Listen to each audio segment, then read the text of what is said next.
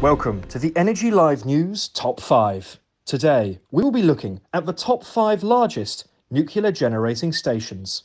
In at number 5, Yangjiang Nuclear Power Station, located in China in the city of Yangjiang. The station has 6 1,000 megawatt CPR 1000 pressurized water reactors. That is enough power to keep 2.4 million homes running for a year.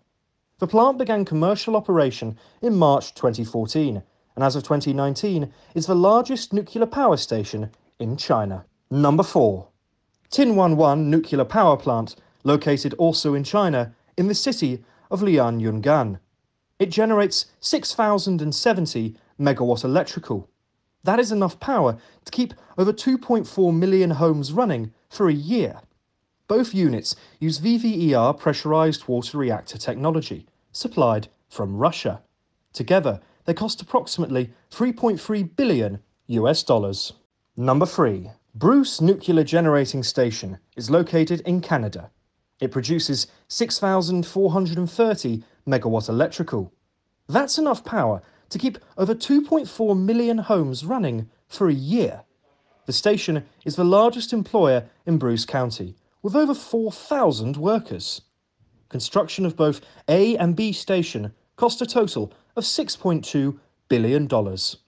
As of the end of 2020, the 8 Bruce units have produced a combined total of 1,479.59 terawatt hours.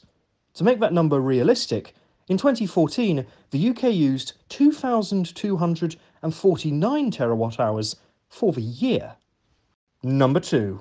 The Kori Nuclear Power Plant, located in South Korea, generates 7,489 megawatt electric. The first reactor began commercial operation in 1978 and operated until 2017 when it was decommissioned. All reactors on site are pressurized water reactors. Number 1.